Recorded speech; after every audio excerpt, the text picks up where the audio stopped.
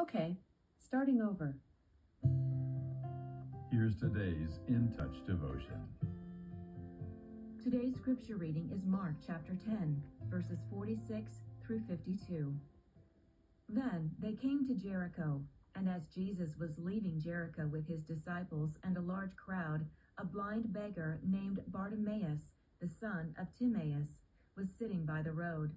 When he heard that it was Jesus, the Nazarene, he began to cry out and say, "Jesus, Son of David, have mercy on me." Many were sternly telling him to be quiet, but he kept crying out all the more, "Son of David, have mercy on me." And Jesus stopped and said, "Call him here." So they called the blind man, saying to him, "Take courage, stand up, he is calling for you." Throwing aside his cloak, he jumped up and came to Jesus. And answering him, Jesus said, "What do you want me to do for you?" And the blind man said to him, "Rabboni, I want to regain my sight." And Jesus said to him, "Go, your faith has made you well." Immediately he regained his sight and began following him on the road. Time is precious.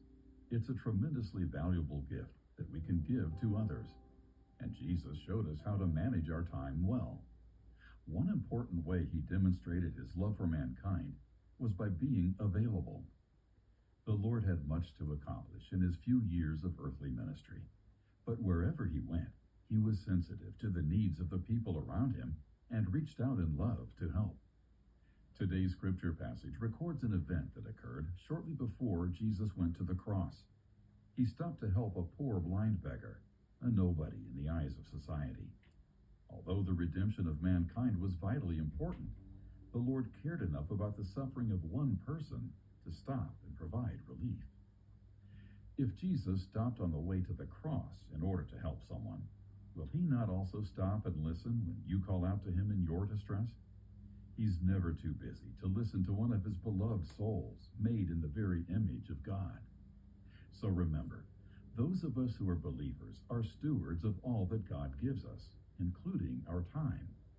How can you, like Jesus, reach out in love today and give someone the gift of your availability?